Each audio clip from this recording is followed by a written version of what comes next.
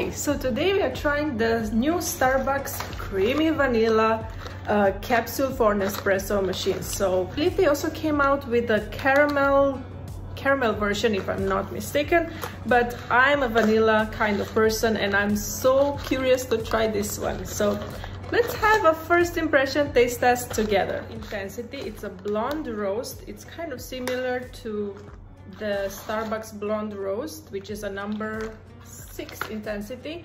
This is not my favorite. I really don't like the taste of this. It has a fake sweetness to it, so I'm hoping that this one will be better. But if we are looking at the serving suggestions, they recommend an espresso and a lungo, while the blonde roast from Starbucks recommends a ristretto or espresso. So it means I'm expecting that this one should be more darker or more intense kind of flavor, that it can also be enjoyed as a long shot. Sweet vanilla and biscuit notes. It's so simple, so delicious. Sit back and savor this Starbucks blonde roast coffee flavored with creamy vanilla and biscuit notes. Enjoy with or without milk for a sweet and delightful cup. So we're going to try it black, and we're also going to make an iced vanilla latte by adding some almond milk and some syrup. So follow me for the taste test.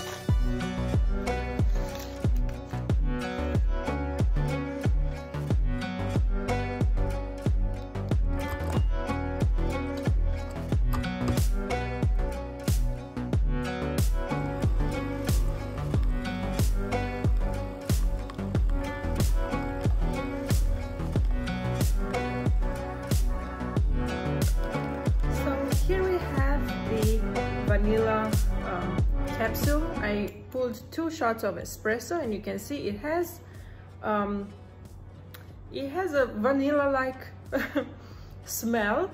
The smell, it's a bit strong. It kind of smells like the Nescafe vanilla 3-in-1, or it smells like an instant type of coffee, definitely, for sure. Not my favorite smell. If I would smell this, I would think that it comes from an instant coffee. It has a layer of crema, which is not too thick. It's expected from a milder roast. But let's see how it tastes. The first sip, it's definitely strong. It doesn't taste anything like the Starbucks blonde roast, which it's a good thing. That's the good thing. The bad thing is that the essence is so strong that you can't really taste any notes in the coffee.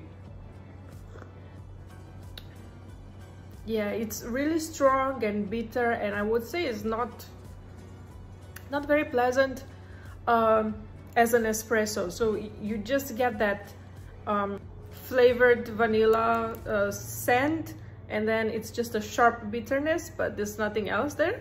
So let's make this as an iced vanilla latte, which I'm hoping this will taste good as.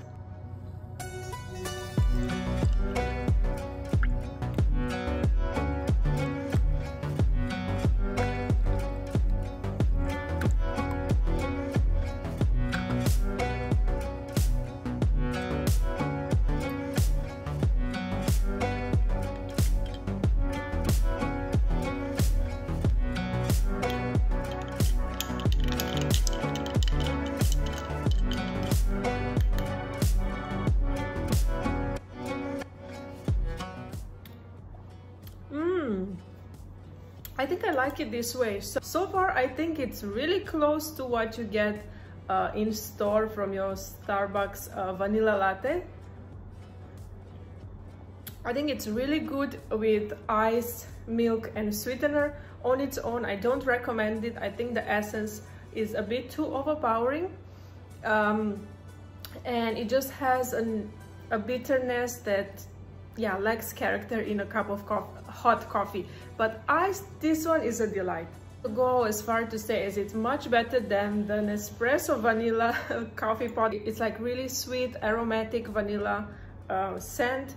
it's something I would like to drink iced. So cheers.